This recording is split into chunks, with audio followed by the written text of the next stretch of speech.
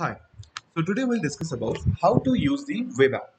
So initially what we need to do is we just need to log in through the user credentials. So whatever we have got it at the time of adding the users. Now, once we log in through our user credentials, the first screen that we come across is this screen. Okay. Now being a user, what would be our task? Our task would be just to make the calls. So to initiate the calls, irrespective of any filter, what we need to do, we just need to simply click on the start button. Once we click on the start button, we can see automatically a lead will come. Over here, in which campaign the lead is present, that is present, the number is present, the name of the lead is present, and whatever the other details would be there with the lead, that will also be visible at the bottom of the under the other details section. Now, along with that, there is another option that is contact history. So over here, once we click on start calling or start, automatically a lead will pop up. Over here, we'll get all the details of the lead, the name, number, the details, and in which campaign is present. Along with that, there's another option called contact history. If we simply click on this view button, we can see that whether it's a fresh lead or auto or we have already tried to that particular lead or not. Okay, if it's a fresh lead, then it would have been shown that no contact history found. But this is a follow-up lead. We have already tried to call to that particular lead before, so that's why the campaign name has been visible. So once we click on the campaign name, now we can see how many times we have tried to on this lead and what were the outcomes of that. So the complete history would have been shown over here in terms of follow-up leads. So I'll just simply click on OK. I've got all the details. I've got the history that what are the times we have tried and what were the outcomes of that lead. Then accordingly, what we need to do is we just need to simply click on this number. Once we click on this number, automatically we need to log in through our mobile application as well. Once we click on this number, automatically in the mobile application, a pop-up will come that call on this number. Then we need to just click on that call. Then automatically the call will get redirected from the dialer of the phone. So this only happens if the IVR is not been activated. If the IVR is not there, we are only doing call from GSM model or GSM mode or normal mobile SIM. Then at that point of time, what we need to do, if we are using web app, but we need to initiate the call from phone, then what we'll do, we'll just need to click on the number and in the same time we need to get logged in from the phone also. Once we click on this number, automatically in the phone a pop-up will come that call on this number. We need to click on call, automatically it will redirect us to the dialer of the phone and then we can initiate the call.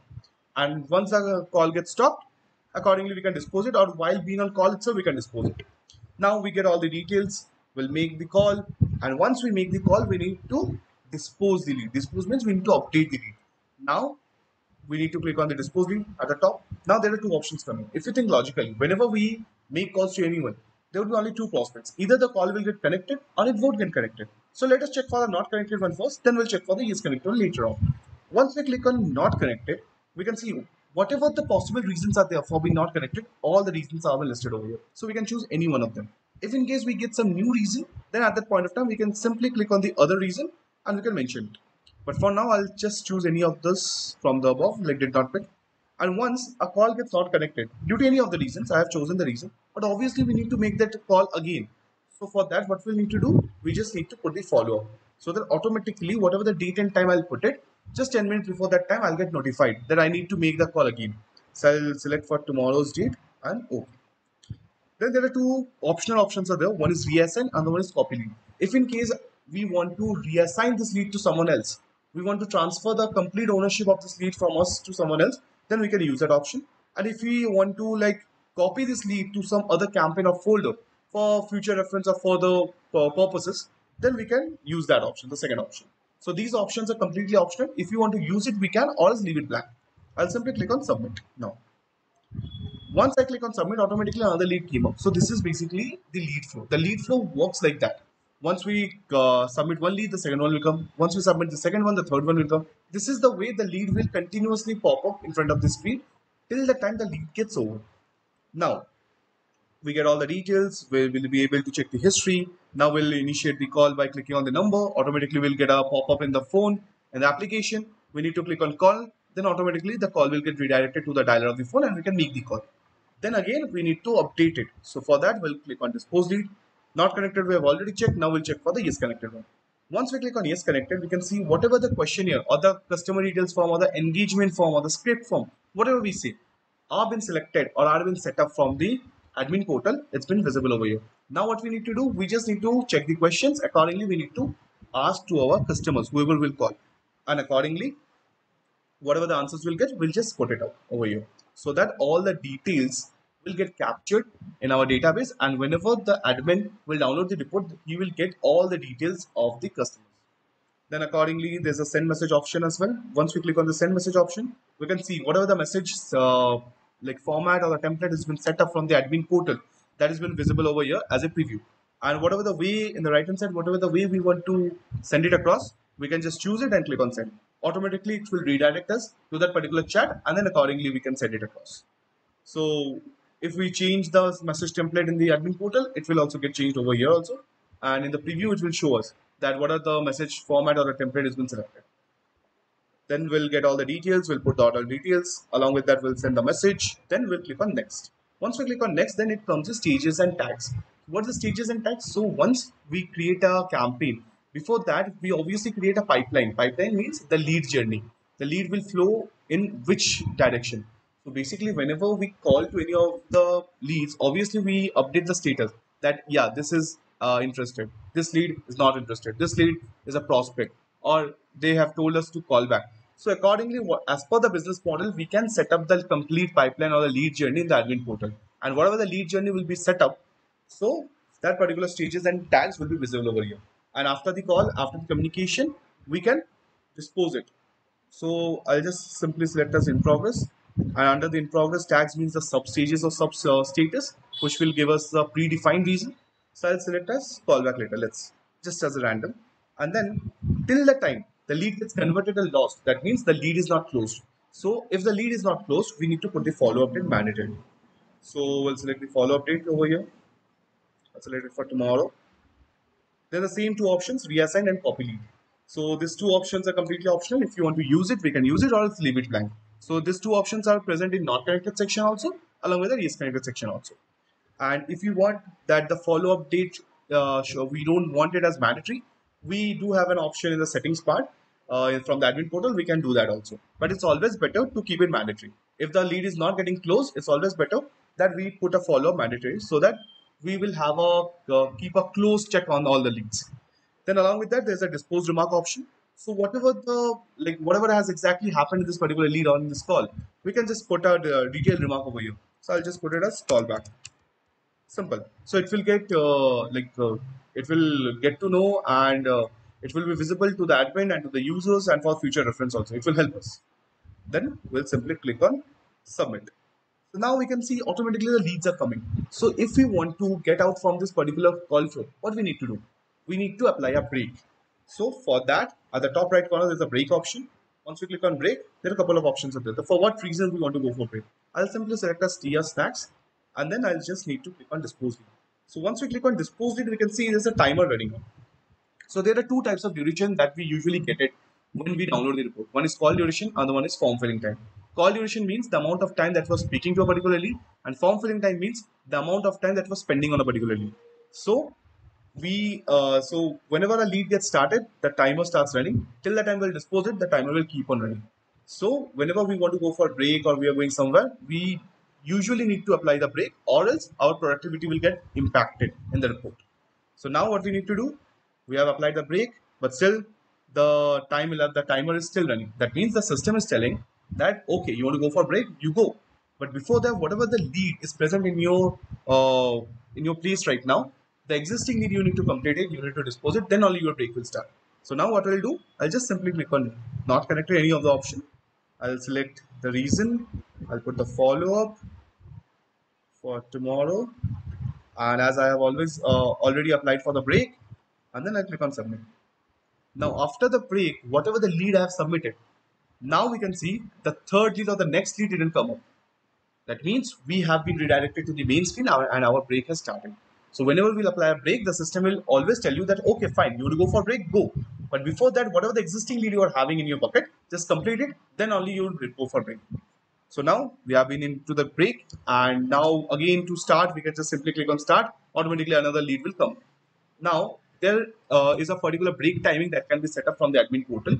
So and if we exceed that time, the admin will get notified that this user has exceeded his break. So now, if you want to call on a like campaign level or on a campaign specific level, then what we need to do? Then we need to click on My Campaign. Once we click on My Campaign, so whatever the campaigns we have been added in, all the campaigns have been visible over here. Now, in whatever the campaign we want to start the call, we just need to click on the Start Calling, just right hand side to that particular campaign. So automatically the lead will pop up, or the lead generally will start. The lead flow will start from that particular campaign itself. The leads won't come from other campaigns. So this is specifically on a layman language, we can say it as campaign wise calling, because a user can be added in multiple campaigns or multiple folders. So once we click on start, then the system won't be able to understand that from where the leads they will give it to they will give it to the users. So the leads will come up as per the priority of the campaign, that whatever the priority has been set up from the admin portal. So the leads will get distributed or will come as per the priority of the campaign, and along with that as per the follow-up date and time as well. But if you want to make the call on a campaign level or a campaign wise, then at that point in time we need to click on My Campaigns, and as per any of the campaigns we can simply click on Start Calling, then automatically that particular campaign's leads will come up. Then along with that, there is another option called My Leads. If we click on My Leads, then we can see new leads, follow-up leads, and not connected leads. If you want to click on View, we'll be able to see all the new leads. If we just go back again, if we just click on View to follow-up leads, all the follow-up leads will be visible. Similar way, we can see it for the not connected leads as well. If we click on Start Calling, then the call flow will start for new leads, follow-up leads, and not connected leads. Okay. Now, let's say I'll click on any of the leads like View or not connected. There are a couple of not connected leads are there. So out of any of the leads, if I just click on View over here, there is the lead came up. We have already discussed about the lead information, Dispose lead to update it, and there is another option called Other. Now over here, there's a task details. Once we click on it, there's an option called Add New. If we just click on Add New, so from here I will be able to add a task to someone. We have already discussed about the reassignment. So at the time of disposition, while being not connected or not yes connected, we can reassign a lead to someone. That means the complete ownership will get transferred from me to someone else. But if we don't want the ownership get transferred, but a simple task should be given, so that automatically he or she can complete the task, and once they will update, it will get notified to us. Then accordingly we can dispose it. Then that is also can be done from here. In any of the lead, we need to go to the other option at the top right corner. Then after that, we need to click on task details, and we can add a new task. We can assign to any of the person. We can select a deadline. We can select a remark, and we can click on add. Automatically, the task will get assigned to the particular person. So I'll just click on cancel. And on the left hand side, I'll go to home, and there's the my task. There's the third option is my task. Once we click on my task, there are two options coming in: assigned to me and reported by me. So if you click on reported by me, that means whatever the task has been reported by me, all the tasks are visible over here. In the left hand side, by task status, by campaign name, or by assignee name, we can filter it out, and we can get our filtered task. And accordingly, in any of the tasks, we can just in the right hand side, there's a three dots option. Once we click on three dots option, we can edit it. Once we click on edit, we can put the status and put the comment and update it. Accordingly, again, I'll click on my task. I'll click on assign to me. Whatever the task has been assigned to me, that has been visible over here. In the left hand side, similar way, I would be able to like filter it out, and then accordingly, in the right hand side, three dots option, I click it on. I click on edit. Whatever the like communication or conversation I'll have with this lead, accordingly, I'll put the comment and I'll update the status and update it. That's all.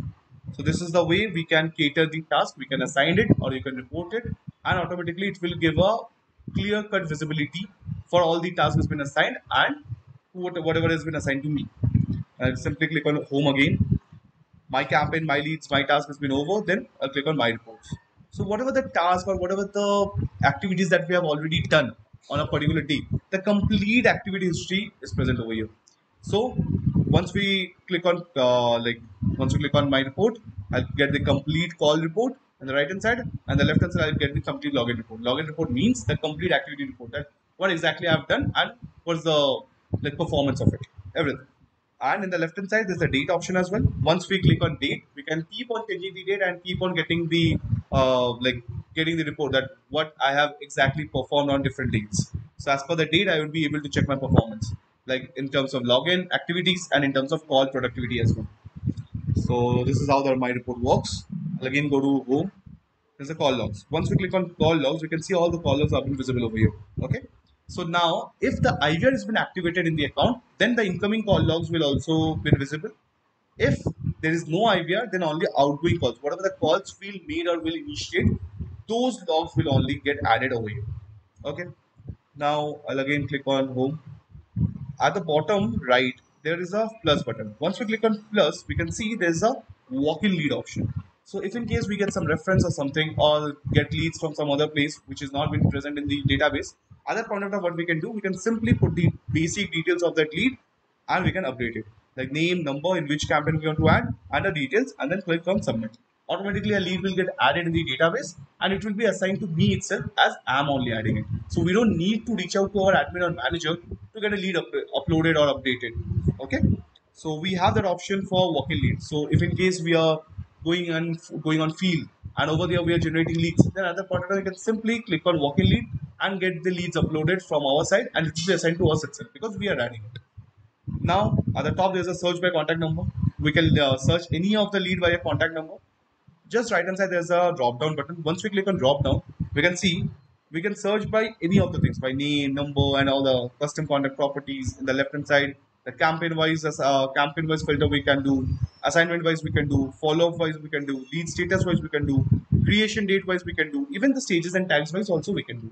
So there are a couple of options that has been present. So we'll be able to like filter out the data as per our preference. So whatever the search and filter option is present in the admin portal, the same is been present in the user portal as well. We can apply even dual and triple filter also to get a niche kind of data. So as per our preference, we can filter out the data as it's pretty much flexible. Along with that, at the bottom there is a small checkbox which calls, do you want to include converted and lost leads in your search? So whatever the search and filter option we are applying, if you want a lost and converted leads also, or closed leads also to get come or to show in that particular search, then we need to enable that option. Okay. So search and filter option is very much flexible. It's good. And then just beside it, there's a bell icon. So whenever we'll get assigned to any task, any leads, whenever we'll add a walk-in lead, or whenever a follow-up notification will come, automatic along with the push notification in the system, we'll be able to see it in the notification panel as well. Once we click on this bell icon, whatever the notifications is pending, the number would be visible. Once we click on that, all the pending notifications will be visible over here. We can simply click on any of the notification, it will redirect to that particular task itself and we can complete it from here. So by this way, not a single notification will get missed out from our end.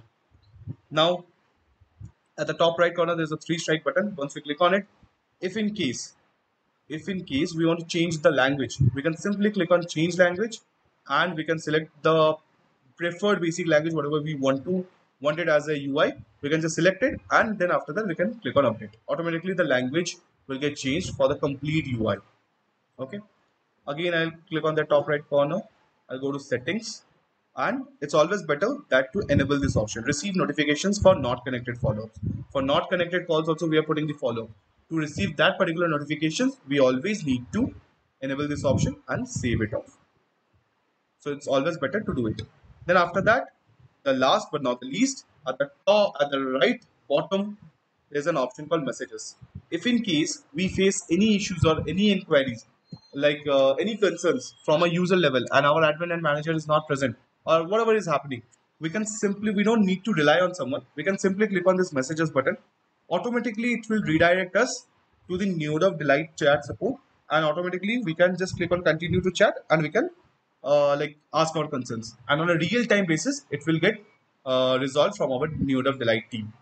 So yeah, that's all from the user part. So thank you.